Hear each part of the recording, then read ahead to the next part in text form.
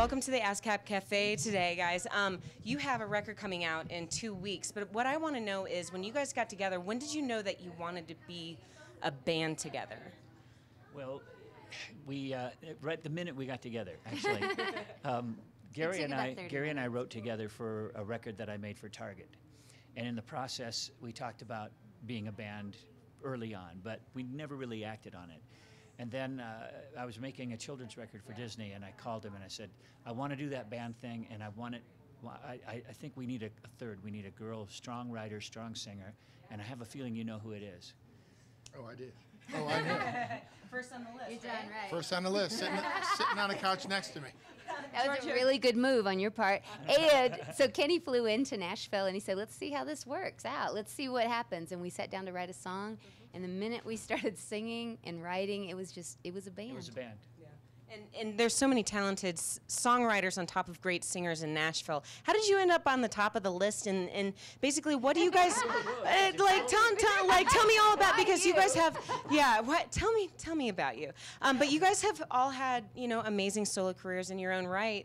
How do you just for people who are in Nashville right now, how do you kind of show up on each other's radars? You do your job, you do your thing, and you do it well, and people notice you, and you form friendships and camps. You kind of like make your own thing happen, is how I see it. Over the years, you play with everybody in town, and the ones that really impress you, you sort of stick away in the back of what I laughingly refer to as my brain.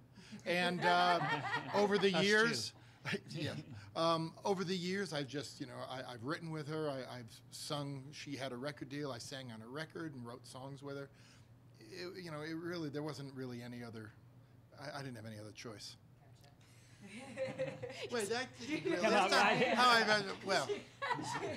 well, I didn't have any. She choice. poisoned you and forced it out of you. Yes. Worse, she married me. That's coercion in the first degree. That takes all choice away. I understand. And so your next stop after this Grand Ole Opry, there's a lot of...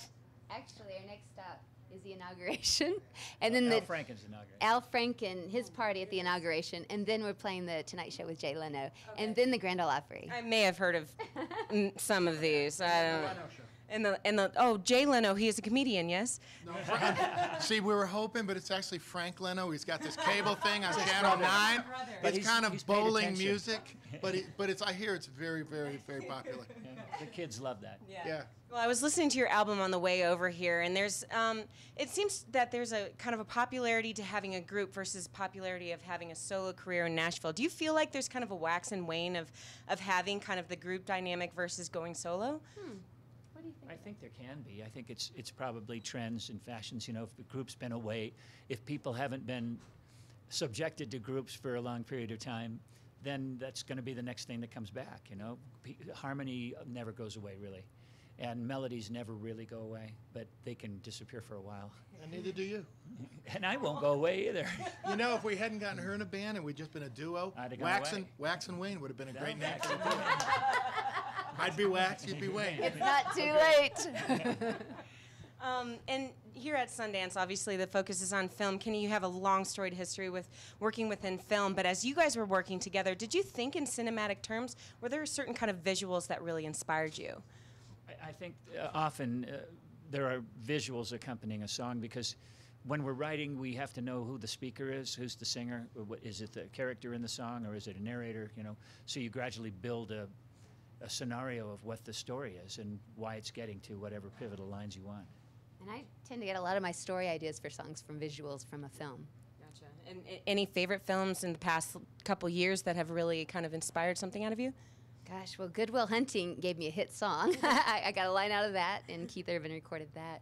How about you guys? I got Leap of Faith, a record I made years ago, from the closing scene of Indiana Jones and the Crusades? The Last Crusade? Guys, that's all right. They'll hear about that later, and you're going to get an earful. And as far as you guys have played music together, in a capacity of backup and then as a full group, how would you describe your entertainment style as a crew together for this record? How would you describe You know, we became a band before we ever stepped foot on a stage together. We just kind of had a lot of faith in each other. Yeah. We didn't know what it was going to be like. We didn't know how we were going to be when we got on stage.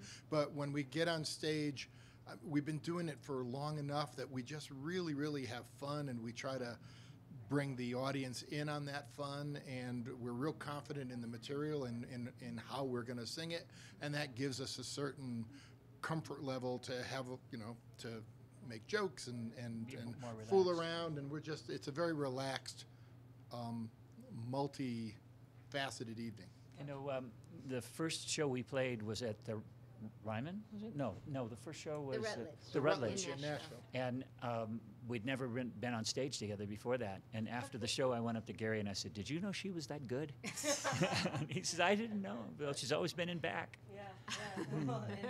And now everybody is up front, and you don't even have to wear coordinating outfits. I think this works pretty well. And what are we going to see here today at the ASCAP Cafe? And is there kind of a complete? Is there a big band behind you backing on your forthcoming tour? Just the three of us. We will have a band with us when we tour because our record is electric and acoustic. But here today, it's just the three of us doing what we do when we write. So it's going to be songs from our new record. Wonderful. Yeah. Wonderful. And what comes to mind a little bit from everybody's still reflecting on 2012, certain trends, things that worked out. I was thinking about Lionel Richie, how he put out a Nashville-themed record, and it was a huge hit. And I was wondering for you, Kenny, if you feel like this is a natural step for you, especially for people who have had multiple eras in their songwriting. Did this just feel very natural, and do you feel like that is kind of a trajectory you're going to see some of your peers taking? You're assuming that this is a Nashville record, and that may or may not be true. This is a Blue Sky Riders record, and it is what it really is. I know you hear that all the time, but it is what it is, and we're not trying to be Nashville. We're not trying to be top anything. We're just making the music that we make and hoping that something surfaces. And we're doing it on our own record label, so we can kind of decide how we want to go creatively. I was going to ask about that. You guys have worked with different kind of producers, different kind of label situations, things like that. Talk about the kind of, what does it mean to be kind of free to do your own thing in this industry? Well, at one point, we'll sit around and we'll sort of have a band meeting and we'll go, well, what happens if we, take it this far and then that next thing doesn't happen? And then we have to calm down and go, well, we're not going to drop us. Yeah. It's not like the old days where you got to worry about, for the first time in my life, I have no performance anxiety. When you can't, if you can fire yourself, but you'll rehire you the next day, right? Yeah. Just to teach me a lesson. Well, thank you guys so much. Good luck at your performance today. I think you're going to get it together. That first performance was probably nerve-wracking, but it sounds like you're pretty good. So. For breaking entertainment news and more, follow @HitFix on Twitter or visit hitfix.com.